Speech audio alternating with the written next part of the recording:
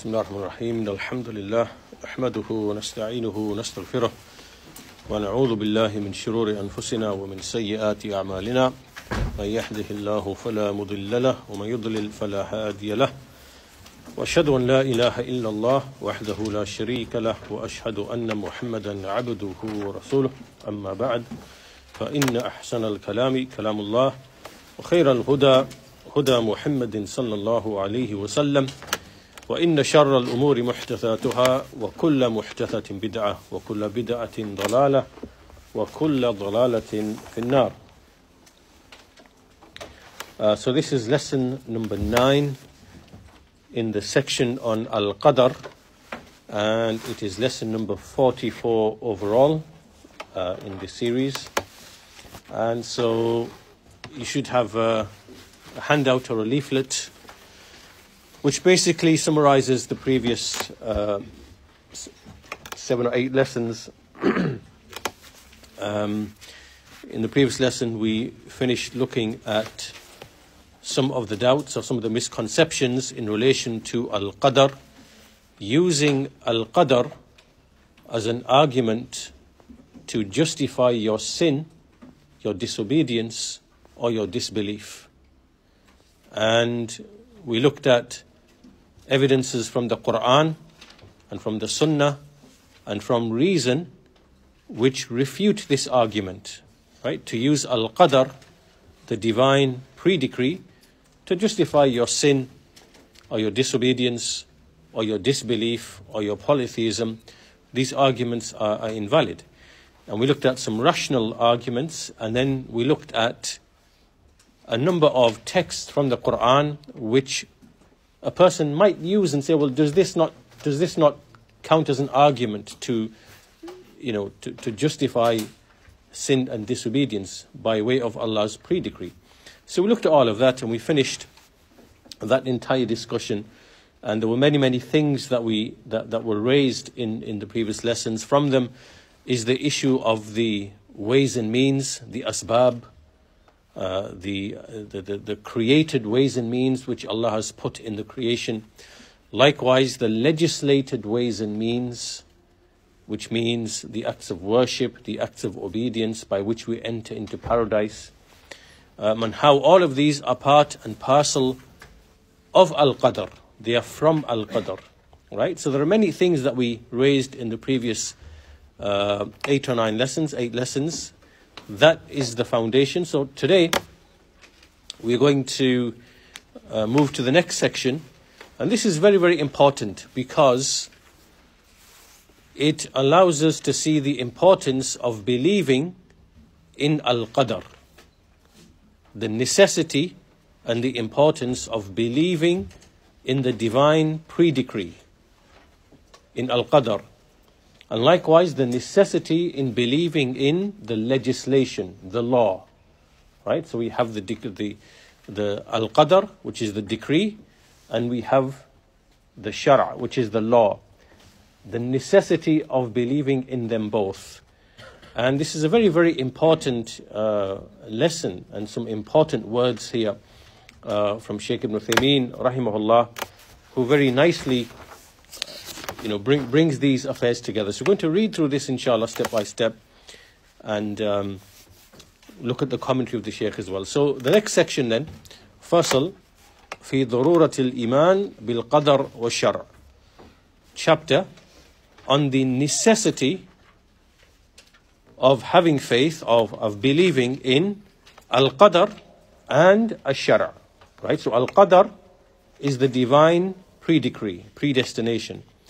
And al-Shar' is the legislation of Allah subhanahu wa ta'ala.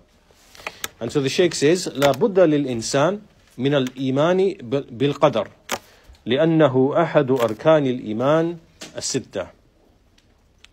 It is necessary for a man to believe in al-Qadr because it is from the 6 pillars of Iman. So that's the first explanation. It is from the 6 pillars of Iman, which is belief in Allah, belief in the angels, belief in the books, belief in the messengers, belief in al-Qadr, the good and the evil, and belief in the last day. Right? So al-Qadr is from these 6 pillars of Iman. وَلِأَنَّهُ مِن تَمَامِ التَّوْحِيدِ وَلِأَنَّهُ مِن تَمَامِ تَوْحِيدِ الرُّبُوبِيَّةِ. And also because it is from the completion of Tawheed al-Rububiyyah. Right? Meaning that Allah is the Lord and the Creator and the Provider and the Sustainer and the Creator of all things and the Owner of all things and the one who controls and regulates all things. Then al-Qadr is part and parcel of that. To believe in al-Qadr is a completion of our belief in Allah's Rububiyyah. Right? So al-Qadr is a completion of our belief in Allah being the Lord, Creator, Owner, Provider, Sustainer, Regulator, Controller, and so on and so forth. وَلِأَنَّ بِهِ تَحْقِيقَ التَّوَكُّلِ عَلَى اللَّهِ تَعَالَى. And also because by way of belief in al-Qadr is our reliance upon Allah actualized. Right? Because we are ordered to place our reliance upon Allah, to rely upon Allah. And our reliance upon Allah can only be by way of believing in al-Qadr. Because when we believe Allah is the knower of all things, He has decreed all things, He is the one who wills and creates. So when we proceed in our day-to-day life and our activities, then in order to be able to have tawakkul upon Allah, to have reliance upon Allah, then it requires belief in al-Qadr. Requires belief in al-Qadr. وتفويض الأمر إليه مع القيام بالأسباب الصحيحة النافعة. And likewise, so we have tawakkul upon Allah, we rely upon Allah, and we submit our affairs to Him, the outcome of those affairs to Allah. And alongside that, we also make use of the ways and the means, the beneficial ways and the means. Right? So this goes back to what we mentioned before, that Allah Azza wa Jal has established ways and means in His creation. And so we take the ways and means, and after taking the ways and means, we leave the affair to Allah subhanahu wa ta'ala, because the affair is ultimately in His hands. So just to give you a quick illustration, a quick example, it can be the case that a person sets out on a journey and he goes into his car and he checks everything. The tires are okay, the mirrors are okay, there's enough fuel, and so on and so forth. And so he does everything within his ability to be safe and to get to where he wants to get to. So this is what we call tawakkul, right? Where you take the means. But that's only that's only a part of tawakkul. Also from tawakkul is to know and to submit the affair to Allah subhanahu wa ta'ala. To know that even though you've taken all the ways and means, there are still other ways and means which are outside of your control, which might prevent you from your desire and your wish. So for example, you could be traveling and there could be a nail or a screw or something that your tire goes over and it flattens, your tire becomes flat. Or someone comes and bangs into you and you have an accident, right, without you knowing, right? So you could have taken all the ways and means, but then this was outside of your control. So tawakkul, reliance, is that you take the actual ways and means that's going to achieve the objective, and then after you've taken the ways and means, in your heart you submit and you relegate the affair to Allah, because you know that there are many other things outside of your control which are from the qadr of Allah, which are from the asbab, which are from His decrees, that could affect whatever your goal or your desire is. So tawakkul itself, which means to take the asbab and to submit the affairs to Allah, this can only take place once we have established belief in al-Qadr. Belief in al-Qadr. So this shows the necessity of belief in al-Qadr. Because all of these things, they follow on from and they lead on from belief in al-Qadr. So then he continues and he says, وَلِأَنَّ بِهِ اطمئنان الإنسان في حياته حيث يعلم أن ما أصابه لم يكن ليخطئه وما أخطأه لم يكن ليصيبه. And also because by way of belief in al-Qadr is the heart of a man, is it calm and tranquil. This is how you have tranquility of the heart.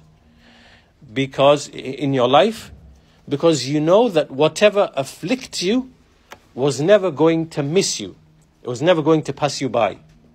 And whatever passes you by, whatever you miss or you don't achieve, or it was never going to come to you or afflict you.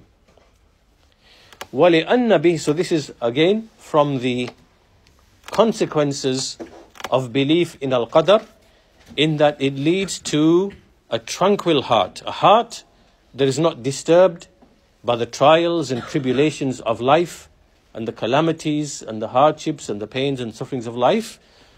Al-Qadr, belief in al-Qadr, it allows a person to accept and to submit to that and to be tranquil in his heart. وَلِأَنَّ بِهِ يَنْتَفِي الْإِعْجَابُ بِالنَّفْسِ عند حصول المراد لأنه يعلم أن حصوله بقدر الله وأن عمله الذي حصل به مراده ليس إلا مجرد سبب يسره الله له. And then he says, and also it removes from a person his amazement with himself. When a person becomes amazed with himself because of his achievement, because he achieved his wish or his desire, because in that situation he knows that whatever he achieved, he only achieved by the qadr of Allah, by the decree of Allah. And that his action that he did, by which he achieved his goal or objective, was only one of the causes, or a cause, which Allah facilitated for him. Right? So on the one hand, belief in al-Qadr prevents us from despairing and being full of grief and, becoming impatient and, so on and so forth. On the other hand, it also makes us realize that whatever achievements that we have, whether that be wealth, whether that be offspring, whether that be position or status, or whatever it might be, that all of this it's by the qadr of Allah. And you only achieved these things because of the qadr of Allah, because of Allah putting the ways and means and the abilities by which people achieve things and attain things. It is something Allah facilitated for you. So this is another benefit of al-Qadr, that it stops a person from becoming full of pride and arrogance and feeling, having this self-amazement with his achievements, as if everything is by his knowledge and his efforts. And then he says after that, وَلِأَنَّ بِهِ يَزُولُ الْقَلْقَ وَالضَّجَرُ قلق والضجر عند فوات المراد أو حصول المكروه لأنه يعلم أن الأمر كله لله فيرضى ويسلم.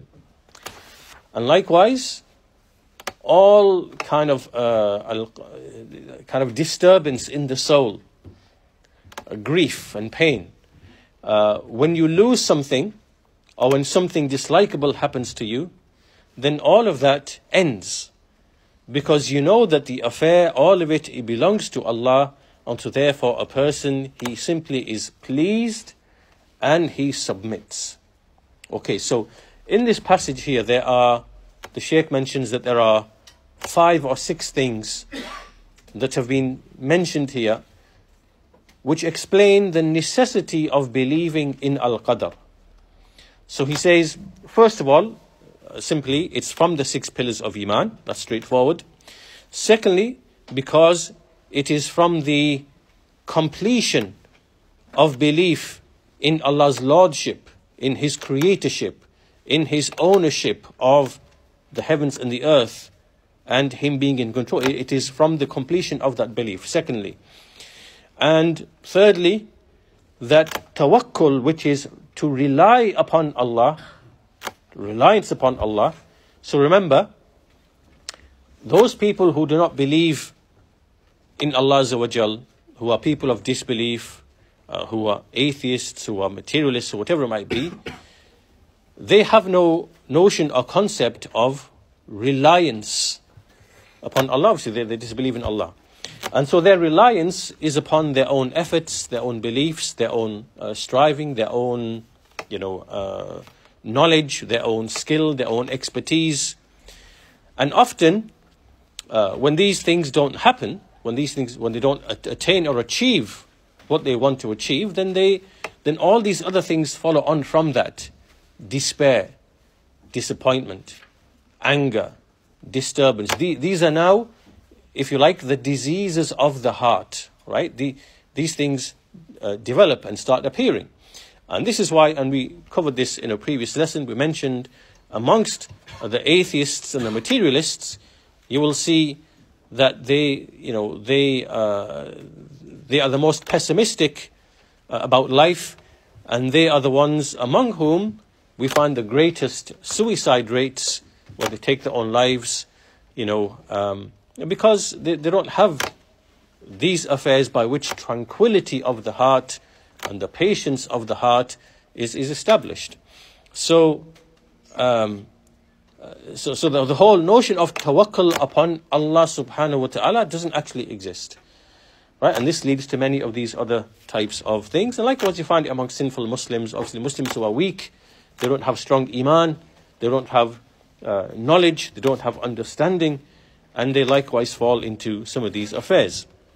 So, point 3 being that tawakkul can only be actualized with the belief in al-Qadr, that Allah knows all things, and He decrees all things, and He wills all things, and He brings them to be.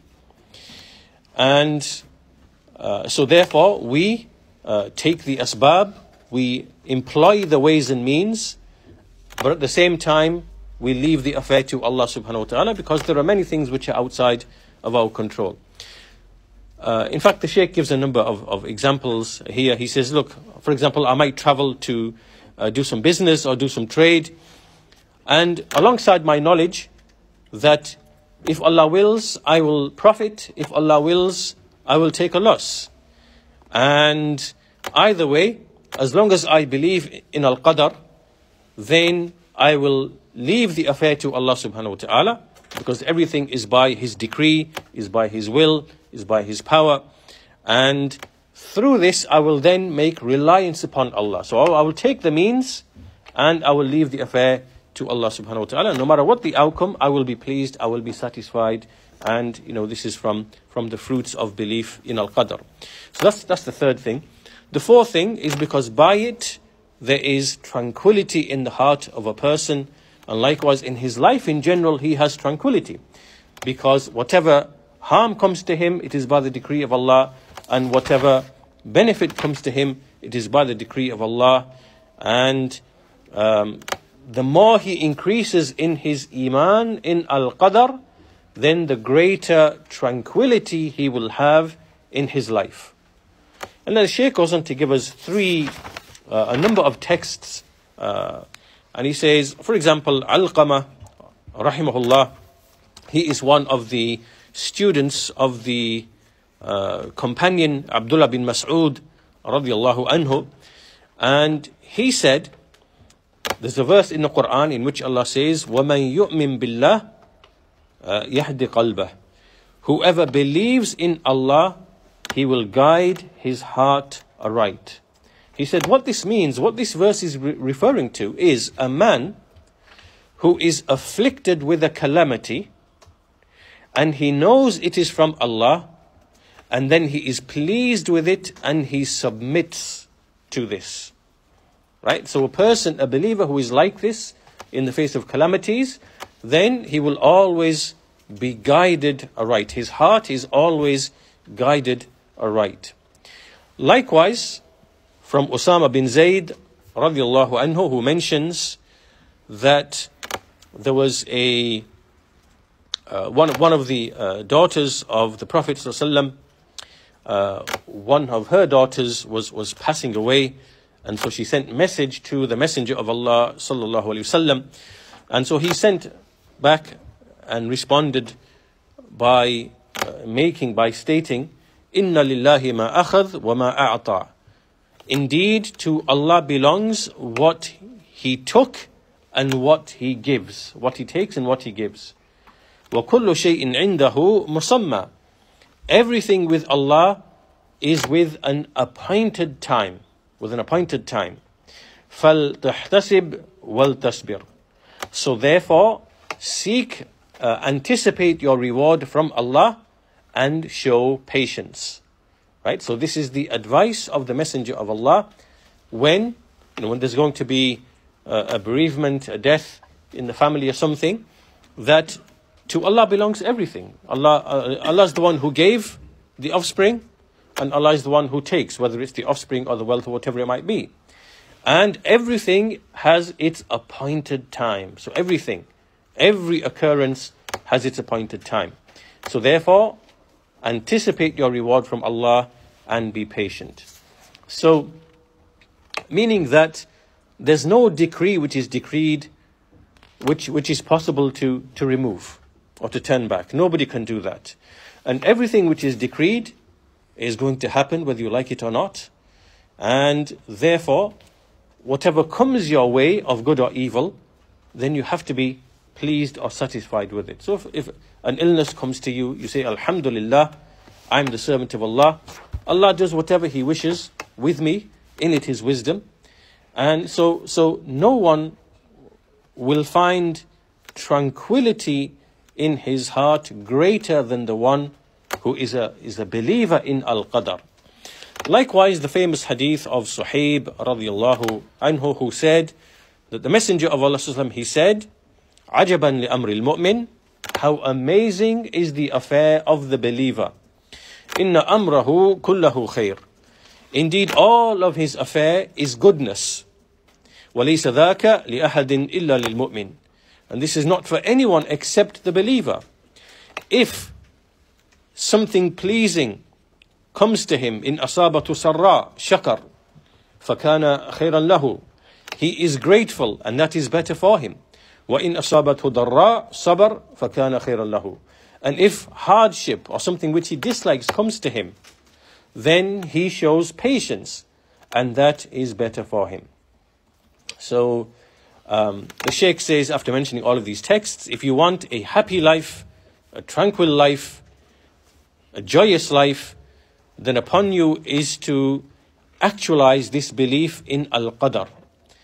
And if good comes to you, be grateful. If dislikable things come to you, have patience, because all of it is from Allah subhanahu wa ta'ala.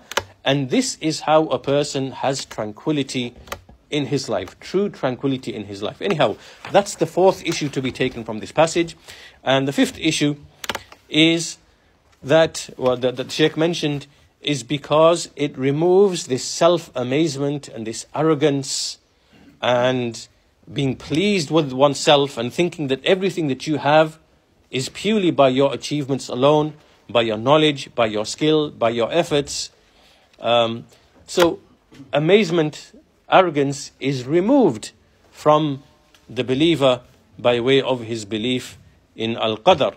The Shaykh goes on to explain how you see many amongst mankind, when they achieve their goal, that whatever that goal might be, it could be wealth, it could be status, could be position, could be offspring, could be whatever it might be, he ascribes it to himself. He says, I'm the one who did this. And in fact, Allah Azza wa Jal, He prohibited that such a thing be said. إِنَّمَا أُوتِيتُهُ عَلَى عِلْمٍ إِنْدِي. Let a person say, well, the reason why I'm so rich is because I'm so smart, I'm so clever, I have this tremendous amount of knowledge about the markets, about products, about services, about this, about that, whatever. And, he ascribes it all to himself and his knowledge and his activities, his efforts, because obviously he's amazed with himself. But in reality, everything that this person has of, for example, hearing and seeing, and the ability to know, and the ability to reflect, and the physical ability to do things, to engage in any kind of a trade, and then even the whole system of causes and their effects which Allah has put in creation, through which mankind researches and produces products and services. All of that is from Allah Azza wa Jal. So Allah Azza wa Jal is the creator of all of that. So nothing you did emanated from yourself independently. All of it has come from Allah subhanahu wa ta'ala. So therefore, for you to have this amazement with yourself and to be pleased with yourself, or to be arrogant, then this is something Allah has prohibited, because it is arrogance, and like it's something that is blameworthy. But if a person believes in al-Qadr, and a person will say, this, what I have, what I've achieved, is by the Qadr of Allah subhanahu wa ta'ala. And I am nothing more than a means or a cause. Whatever I did, I took the ways and means. Allah then gave me tawfiq. Allah gave me success by allowing those means to come into fruition. And that's the reason why I have the wealth or the offspring or whatever else it might be. It is because of Allah's decree. And that's why we see that not every person who takes the ways and means, is he successful. Not everybody is rich. Not everybody is affluent. Not everybody is, has offspring, and so on and so forth. Because the asbab, the ways and means, they are, Allah is the one who makes them have the effect. So these are some of the points that can be taken from this passage. And also the Shaykh goes on to explain that the asbab, the ways and means, they definitely have an effect by the will and by the permission of Allah. He mentions from them ad-du'a, making supplication is from the greatest of ways and means, because du'a can repel al-qada, it can repel the decree. And what this means is that making dua is part and parcel of al-Qadr, right? So for example, it could be the case that that it's written in the preserved tablet that this particular servant would become ill or have an accident, but by way of dua he will make dua, and because of the dua then that calamity is repelled, right? So that is within the decree of Allah and written in the preserved tablet, like the actual events and the causes that lead to them, or the causes that prevent them from happening. All of that is within the decree of Allah subhanahu wa ta'ala. Anyhow, so this opening passage of the Shaykh explains to us the necessity of believing in al-Qadr. These are the fruits, these are the consequences, that a believer is strong, he is tranquil, he is not full of arrogance and amazement, and he is able to make tawakkul upon Allah, he submits the affair to Allah subhanahu wa ta'ala. All of these, al-Qadr is a necessity because of these reasons. Now, the Shaykh then goes on to mention an evidence from the Quran to show that this is precisely from the fruits and the consequences of al-Qadr. And that verse in the Quran is in Surah Al-Hadid, Surah 57, verse number 22, in which Allah Azza wa Jal says, ما أصاب من مصيبة في الأرض ولا في أنفسكم إلا في كتاب من قبل أن نبرأها إن ذلك على الله يسير. There is no calamity which befalls in the earth or in your souls except that it is in a book before we bring it into existence. Indeed, that is easy for Allah. لكي لا تأسوا على ما فاتكم ولا تفرحوا بما آتاكم والله لا يحب كل مختال فخور. In order that, so now this explains the wisdom, in order that you may not grieve or become sad over that which has passed you by, and nor that you may rejoice over that which Allah has given you, meaning rejoice with arrogance and with pride, over that which Allah has given you. And indeed, Allah does not love every boastful, the one who is boastful and full of pride.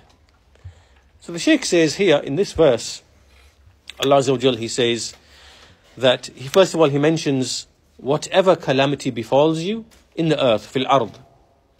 So this could be, for example, it could be a famine. It could be the failure of crops to grow. It could be anything which afflicts on the earth. It could be a tornado, could be an earthquake, it could be a flood, it could be any type of calamity which occurs upon the earth. Fil ard. وَلَا فِي أَنفُسِكُمْ. And nor in your own souls. So that which happens in the souls, which is illness, death, loss of wealth, and whatever is similar. So on the earth or in your own souls. Except it is in a book. إِلَّا فِي كِتَابٍ, which is the preserved tablet, مِنْ قَبْلِ أَن نَبْرَأَهَا, before we bring it into existence. And then Allah Azza wa Jal explained the wisdom behind that. So He said, لِكَيْ لَا تَأْسَوْا عَلَى مَا فَاتَكُمْ, so that you do not become sad or grieve over that which passed you by, and nor that you rejoice over that which He has given you. And what is meant here by rejoicing is not rejoicing in and of itself. It is the rejoicing in which there is al-batar, meaning to be arrogant and to look down upon other people as if somehow you are superior and better than other people just because Allah Azza wa Jal has favored you and given you wealth or offspring or whatever it might be, possessions or whatever it might be, from His bounty and His favor. Right? As for being pleased in a way which is in accordance with the Sharia, then this is something which is good, something which is praiseworthy. So it doesn't mean to say that you can't be pleased and happy with your own deeds and your achievements. No, this is referring to pride and arrogance and belittling other people and looking down upon other people. And we see in the Quran, Allah Azza wa Jal, He says, قُلْ بِفَضْلِ اللَّهِ وَرَحْمَتِهِ فَبِذَلِكَ فَلْيَفْرَحُوا هُوَ خَيْرٌ مِمَّا يَجْمَعُونَ. Say, in the bounty of Allah and His mercy, let them rejoice in that. It is better than whatever they gather together of wealth. Right? This verse means that rejoice in the guidance and in the sending of the Prophet, the messenger, to you. Right? Because this is the great happiness and rejoicement. This is what you should rejoice with.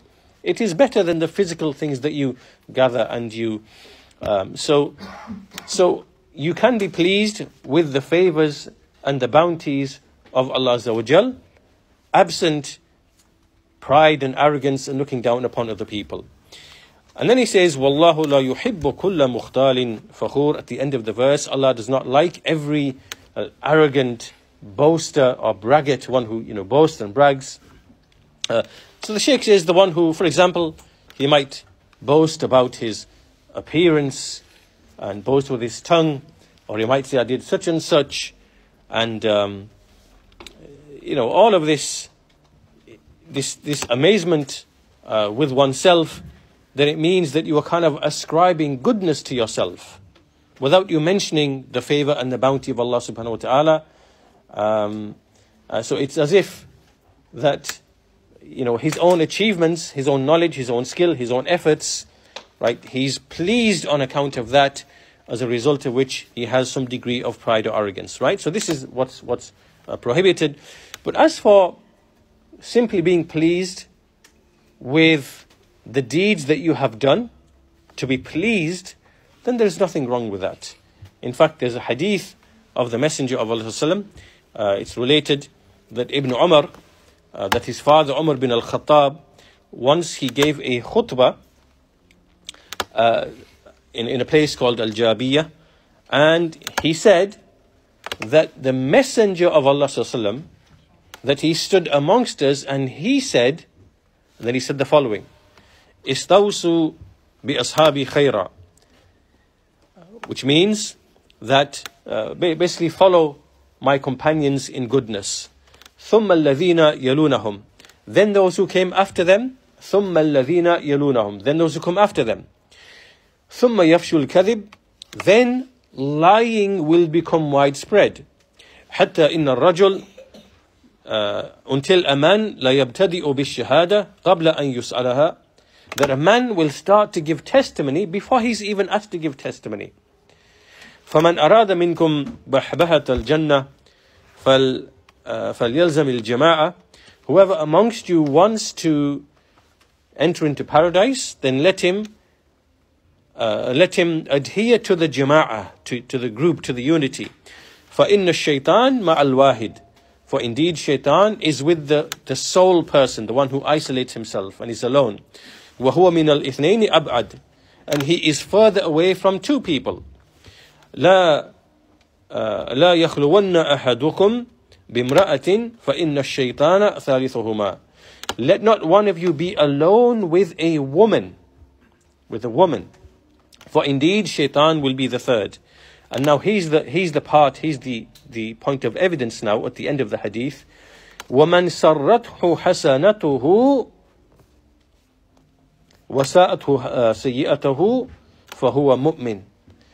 He whose good deed pleases him and whose evil deed saddens him or harms him, then he is a believer. Right? So this now is the point of evidence. What did the Messenger of Allah, what did he say, alayhi salatu wasalam?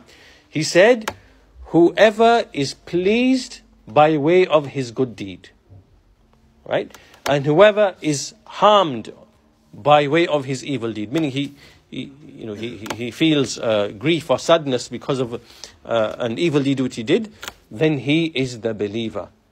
Right? So this shows and it proves, this textual proof, that merely being pleased with your good deed, obviously this can be like your acts of worship, the charity that you gave, the Quran that you read or you completed, or whatever else it might be, and it pleases you. Well, you can be pleased. You can be pleased by your deeds and by your efforts. Just like similarly, you can be pleased by your efforts in the world. If you attained wealth, you can be pleased with attaining wealth. There's nothing wrong with that in itself. You can be pleased with achievements in the worldly sense. There's nothing wrong with that. But what is being referred to here is arrogance and boasting and being full of pride and looking down upon people and thinking that this is because of your efforts and your skill, and failing to acknowledge that everything you have, then it only came by way of Allah subhanahu wa ta'ala, because He is the creator of all things. He is the creator of the ways and means. He is the creator of you and your faculties and your abilities, and all of your actions, they themselves are creations of Allah subhanahu wa ta'ala, and yet you failed to acknowledge any of that, and you ascribed it to yourself. So this is self-amazement, which is from the major sins, the arrogance and pride.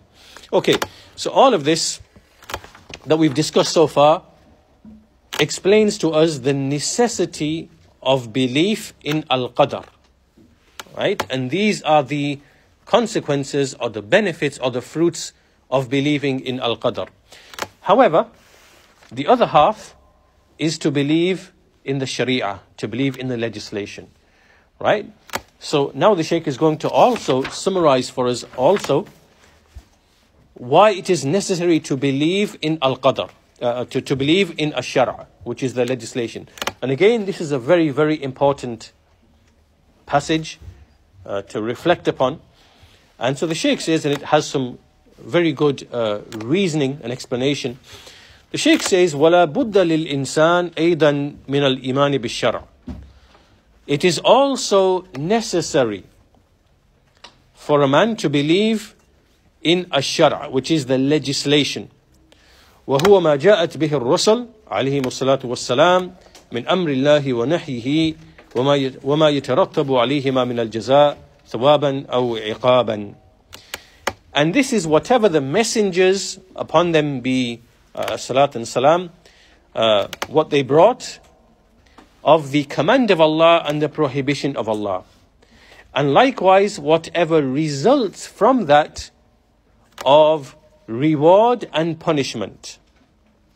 فَيَقُومُ بِمَا يَلْزَمُهُ نَحْوَ الْأَمْرِ وَالنَّهِي وَيُؤْمِنُ بِمَا يَتَرَتَّبُ عَلَيْهِمَا مِنَ الْجَزَاءِ وَالْآثَارِ. So therefore, what does he do after believing in the legislations of Allah and that the messengers came with command and prohibition? What does he do? And that he will be rewarded and punished? Well, he does what is binding upon him, right? Meaning that he does the command and he keeps away from the prohibition, and he believes in what the consequences are of the reward, of the recompense and the effects in the hereafter, right? So what the Shaykh is mentioning here, that on the one hand we have al-Qadr, which has all of those fruits and consequences and which is necessary to believe in. And then on the other hand, we also have the legislation. And from the legislation is to believe in the command and the prohibition and the reward and punishment resulting from doing that or not doing that, right? So the Shaykh then goes on to explain the wisdom behind why legislation or the law is necessary. Just like belief in al-Qadr is necessary. And he explains it as follows. He says, وَذَلِكَ لِأَنَّ الْإِنسَانَ مُرِيدٌ. Right? He says, this is because man is one who wishes, he has a desire. Right? So all of mankind, every man, no particular man, we're not speaking about a believer specifically, but all of mankind, he is created with a desire. He has an irada. And فَلَا بُدَّ لَهُ من فعل يدرك به ما يريد. And it is also necessary that this person has deeds, has an action by which he can reach or obtain that which he desires. وَيَدْفَعُ بِهِ مَا لَا يُرِيد. And by which he can repel that which he does not desire. Okay, the Shaykh is pointing out here just a reality about all of mankind, that all of mankind, and irrespective of whether you are a Muslim or a non-Muslim, a Jew, Christian, the whole of mankind, everyone has an irada. He has a wish. Generally, what is that wish? The wish is, I want to remove harm from myself and I want to attain benefit for myself. Right? This is something that all of mankind has with him and which basically drives him in his life to make the relevant choices in his life. Right? Because this is what drives everybody. There's an irada, there's the desire, and that desire is to attain the benefit and to repel the harm. Right? So this now is universal. Then he says, وَلَا بُدَّ لَهُ مِنْ ضَابِطٍ يَضْبِطُ تَصَرُّفُهُ لِأَلَّا يَقَعَ فِي مَا يَضُرُّهُ أَوْ يَفُوتَهُ مَا يَنْفَعُهُ مِنْ حَيْثُ لَا يَشْعُرُ. However, on top of this, a person must also have a principle, a dhabit, like some sort of rule or principle which guides him, so that he does not fall into what harms him, or that he loses that which might benefit him without him realizing. Right? So, this shows the necessity of every person having something that guides and governs his desire and his action. Right? Because everybody has irada and fi'l. All of mankind has irada and fi'l. He has a wish and he has the deed by which he wants to obtain his wish. Right? And generally, for all of mankind, that is removal of harm and attainment of benefit, right? But there has to be some guiding principle, there has to be some rule or some law which allows him to attain that objective. And he says, وَالشَّرْعُ الْإِلَهِ الَّذِي جَاءَتْ بِهِ الرُّسُلُ هُوَ الَّذِي يَضْبِطُ ذَلِكَ. Right. It is the divine legislation which the messengers have come with, that is what defines or dictates what the rule is, what the guiding principle is that should be followed. And وَيُصْدِرُ الْحُكْمَ بِهِ, and which brings forth the ruling in respect to it. وَيَكُونُ بِهِ التَّمْيِيزِ بَيْنَ النَّافِعِ وَالدَّارِ وَالصَّالِحِ وَالْفَاسِدِ, and by which that which is beneficial and harmful and righteous and corrupt can be distinguished. Because this law, لِأَنَّهُ مِنْ عِنْدِ اللَّهِ, this law is from Allah, Al-Alim, Al-Rahim, Al-Hakim, who is all-knowing and all-merciful and all-wise. Okay, so here what we see is that the Shaykh has explained that by necessity of a man being one who has a will, he has an irada, he has a desire, a wish, and he has deeds, then these things need to be regulated or have a principle by which the beneficial from them can be distinguished from the harmful from them. And the only thing that can do that is the law that Allah revealed upon the tongues of His messengers. Nothing else. I mean, there are other things, as the Shaykh will explain in what follows.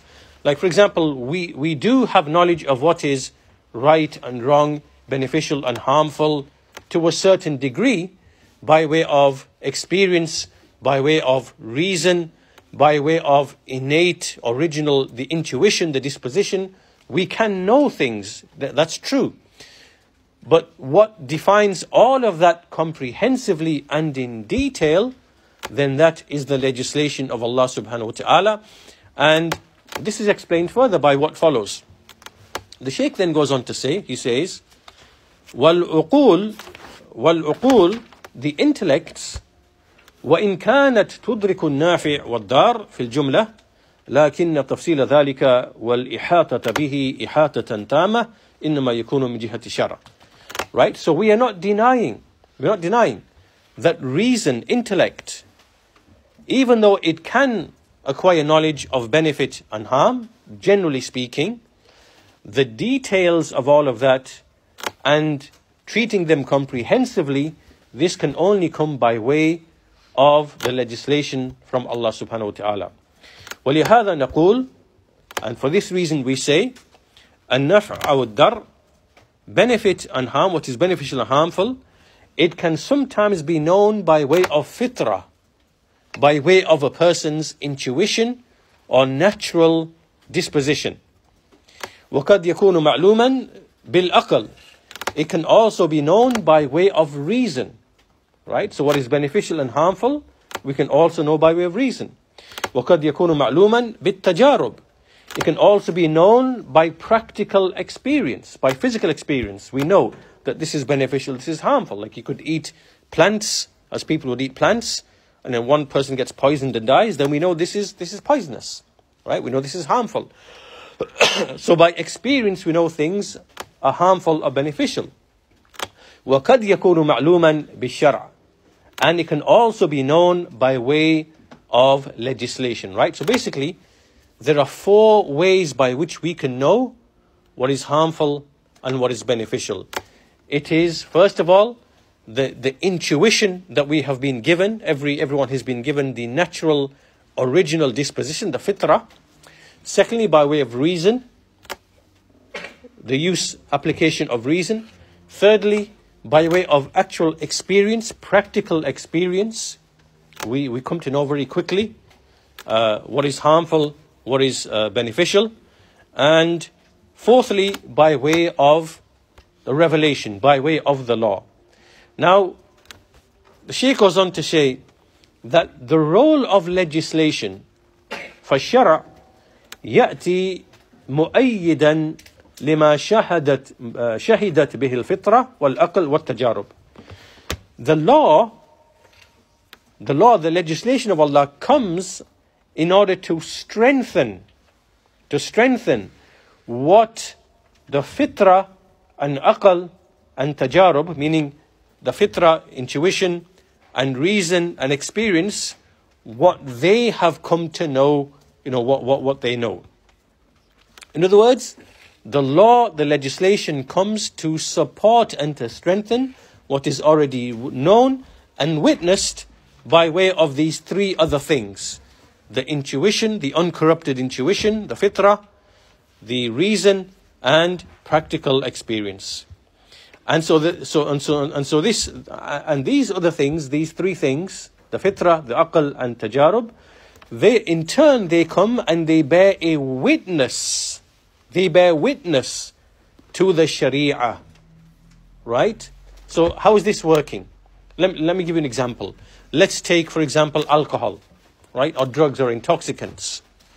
Everybody knows by way of experience, by tajarub, by way of reason, and even by way of intuition, that if you take intoxicants, alcohol, you lose your mind, you are befogged of your mind, and by practical experience we know that people who drink alcohol, they have liver damage, they have cancers, they have domestic violence. Many of the crimes which take place in society, about 50% of them are under the influence of alcohol. And so there's, domestic violence in the house, there are murders, there are things that take place. Husband kills his wife because he's angry, he's come back, his football team lost to the away team, and he's been drinking alcohol, he comes and he, beats his wife or whatever, right? So these are things that they know through experience that this is harmful. And then there's harm to the economy as well, right? That when you have a nation of drunkards who drink alcohol, then so much money is wasted on unnecessary medication, healthcare, hospital beds, social services for domestic violence.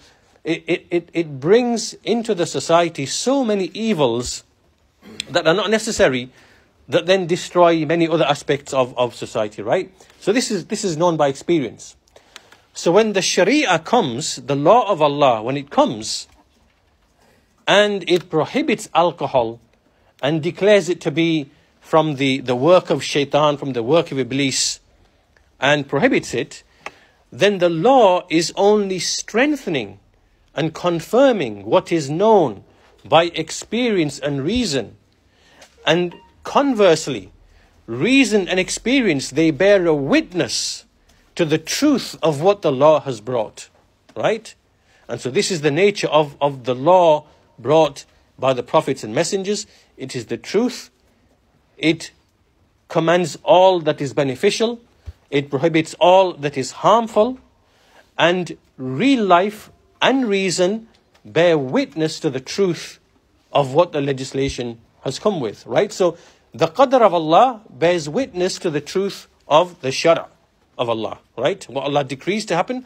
And so this we can apply to all things. We can apply it to usury, interest, how Allah has declared a war against interest, the usury, right? Because usury is the basis of the destruction of nations when they deal in interest. And that's what we see in the modern era with all of these kind of nations whose economies run on interest. What happens is that give it 4, 5, 6, 7, 8, 9, 10 decades, then the people will be born into slavery.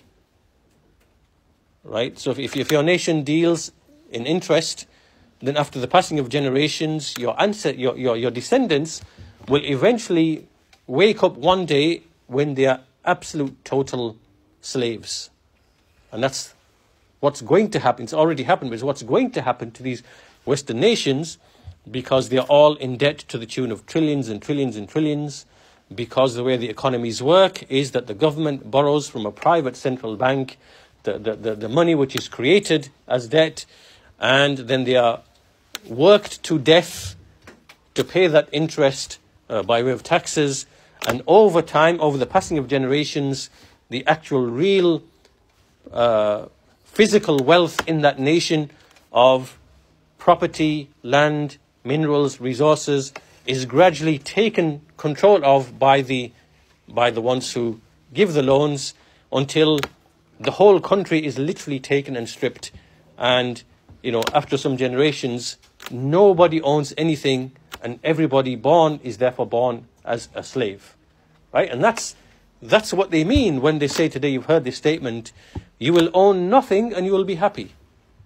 That's literally what they mean. You will own nothing, right? Because all of the printing of this money, the trillions and trillions and trillions, you have to pay. That's being printed because you're going to pay for it, right? And so when the amount of money that's printed and the debt that's created is more than the value of all of the assets in a country, that means you've just been turned into a slave, because nobody has property anymore, right? It's all owned. It's been snatched by the creditors, the ones who right? And so this is why usury in the Quran, Allah has declared a war from Allah for people who do not abandon, who let go of the usury. So that's usury, that's alcohol, then there's fornication, then there's many other things, which when you look at the Sharia of Islam, it has come with the truth.